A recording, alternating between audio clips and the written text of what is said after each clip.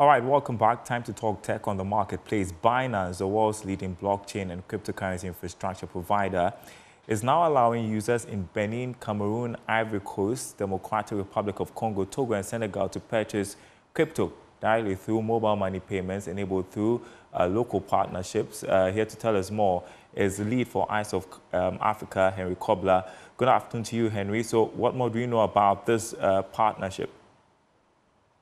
Thank you very much, Daryl. So, Daryl, if you remember, the very first time we spoke about cryptocurrencies, Bitcoin was running around $26,000. Today, Bitcoin is actually running around $67,000.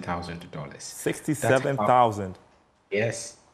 Wow. So, if you invested in Bitcoin at the very first time we had this conversation on TV, I'm sure that you would probably have made huge investment. But coming onto it, definitely, it's one of the things that I personally have sort of pushed as an agenda to say that cryptocurrency and blockchain technology is really going to be one of the bedrocks for our financial institutions in the very few years to come. And if you're looking at a trend which is taking on by Binance, which is probably the biggest wallet company or software company that really trades with digital assets, you'd realizing that they're making so much effort into bridging that gap between, I mean, all the regions. And so they're not just focusing on the US market or the less privileged markets are also sort of in place. And so Benin, Cameroon, Ivory Coast, Congo, Togo, Senegal are now allowing mobile money to be used to buy cryptocurrency.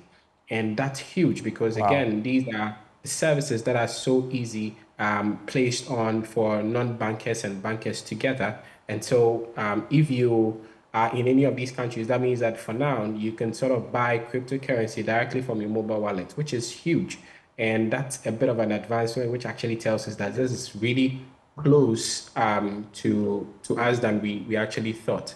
And so for me, I'm looking at a bit of a trend where if these countries are all allowing Bitcoin and other digital assets to be bought from mobile money wallets, this is going to be like the next big thing when it has to be in terms of money transactions all across in Africa. What this means is that I could send the money from my cryptocurrency wallet as Bitcoin or USDT or Ethereum directly to somebody in what you call it, Togo or in Cameroon in a matter of seconds. And they should be able to have access to these funds through their mobile money wallet.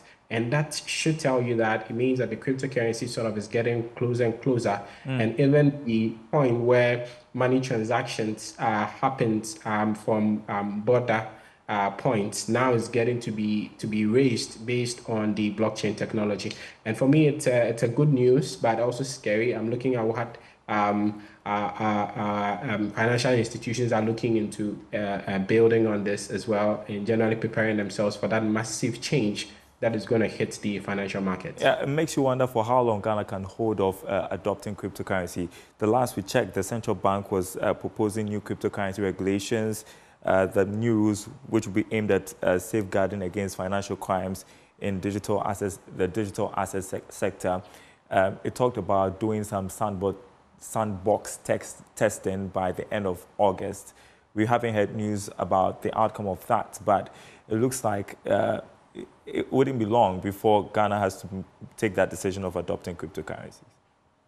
Yes, I mean, it's really going to be in that path. But I'm also looking at how Bank of Ghana is really looking at pushing in their e-currency, which is basically going to be the bedrock and the educational part of being able to use digital assets, and then basically rolling onto the mainstream digital assets that are available. But I really don't see so much being done, especially at the speed to which, I mean, these digital currencies are sort of being out there.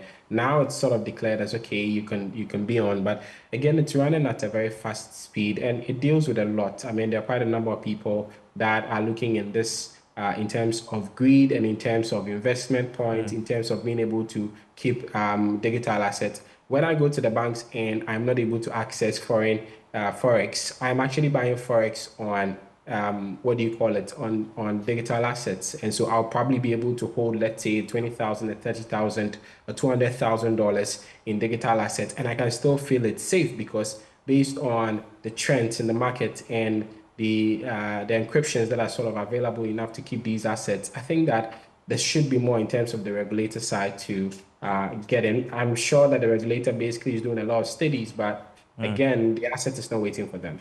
All right, a bit of Binance news. Just as we're coming on the air, Nigeria has dropped money laundering charges against the detained Binance executive. You can check that out. But one Yeah. more thing before we go, because we have just about a minute or two. WhatsApp has announced new features that will allow users to save contacts with the app. Tell us what you know about these new features and how is it helpful for businesses?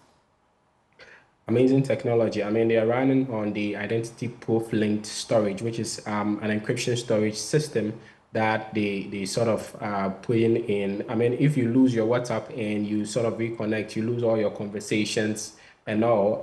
In this regard, WhatsApp is saying that they are able to keep all your contacts and you can actually tag them by usernames. And so whenever you're sending a contact to someone, you don't even need to share the number directly with them. You basically have to just share the username, and then people have conversations over the WhatsApp platform easily. And you can also get to keep all your conversations in one place, even when you have to lose the account. And again, you're also having to connect with Cloudflare, which basically has in terms of cryptography properties, basically to be able to protect changes that are done to these directories. That means that whenever you have to make major changes to say a contact or any otherwise, there's going to be a record, and this is going to be able to Okay. curb some fraud or people using WhatsApp contacts or people being able to hack into contacts for people's WhatsApp and being able to have conversations directly on there. This is amazing for me generally, but All I right. feel that it's